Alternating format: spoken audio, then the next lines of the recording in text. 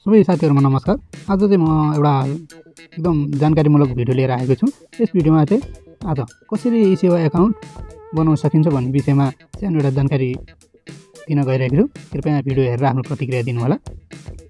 एसेवा खोल्नको लागि सबैभन्दा पहिले तपाई आफ्नो मोबाइलको प्ले स्टोरमा जानु होला र त्यहाँबाट एसेवा डाउनलोड गर्नु होला।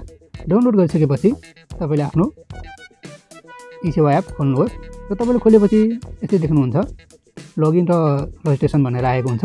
हामीले पहिलोचोटि बनाउँदै छौं भने चाहिँ हाम्रो नम्बरलाई रजिस्ट्रेसन गर्नुपर्ने हुन्छ। त्यसको लागि रजिस्ट्रेसनमा क्लिक गर्नुहोस् र आफ्नो मोबाइल नम्बर यहाँ टाइप गर्नु होला। मोबाइल नम्बर टाइप गरिसक्नु भएपछि तपाईले आफ्नो पुरा नाम यहाँ भर्नु होला। त्यसै गरेर आफ्नो जेन्डर पनि खुलाउनु होला। मेल भए मेल, फिमेल भए फिमेल, केटा साथीले मेल र केटी साथीले फिमेल लेख्नु होला। र त्यसपछि तपाईले ओके गरेपछि तपाईको मोबाइलमा एउटा ओटीपी आउनेछ र ओटीपीलाई तपाईले यहाँ हेरेर लेख्नु होला अथवा कपी पेस्ट गरिदिनु होला र तपाईले आफ्नो एउटा एमपिन पनि सेट गर्नु होला। यति गरिसकेपछि तपाईको अकाउन्ट बनिसकेको हुन्छ र यसलाई पुरै भेरिफाई गर्न चाहिँ तपाईले केवाइसी अपडेट गर्नुपर्ने हुन्छ, जुन चाहिँ म अर्को भिडियो बनाउने छु। र यसमा चाहिँ तपाईले 5000 सम्मको नगद कारोबार गर्न सक्नुहुन्छ केवाइसी अपडेट बिना नै। म तपाईलाई पनि आफ्नो एसेवामा अर्को कसरी लोड गर्ने देखाउँछु। तपाईँ देख्नुहुन्छ यो एसेवामा चाहिँ म पैसा लोड गर्न गइरहेको छु। आफ्नो मोबाइलमा क्युआर स्क्यान गर्ने ठाउँमा गइसकेपछि तपाईले आफ्नो चाहिँ यसरी आफ्नो क्युआर तपाईले निकाल्न सक्नुहुन्छ र यसलाई स्क्यान गरेर तपाईले अर्को मोबाइलबाट अथवा साथीभाइहरूलाई मेरो क्युआरमा पैसा हाल्दै भनेर एसेवामा पैसा लोड गर्न सक्नुहुन्छ।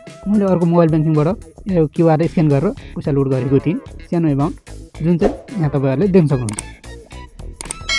यसरी तपाईले आफ्नो एसेवा अकाउन्ट सजिलोसँग खोल्न सक्नुहुन्छ र यसलाई कसरी चाहिँ केवाइसी अपडेट गर्ने भनेर म तपाईलाई अर्को भिडियोमा बनाउने छु।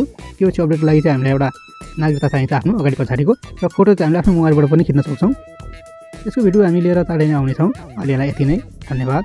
हामीलाई साथ सहयोग गरिदिनु होला। तपाईलाई भिडियो कस्तो लाग्यो प्रतिक्रिया पनि दिनु होला र हामीले के सुधार गर्नुपर्छ त्यो पनि भनिदिनु होला। यो अधिकार ट्रेडर सेटवटा बुद्ध छु।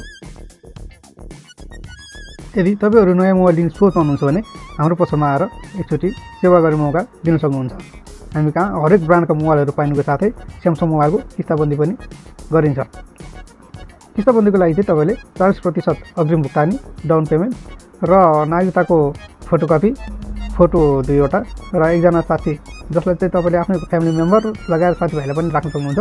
उहाँको पनि फोटो र नागरिकता पनि एकचोटि लिएर आउनु होला।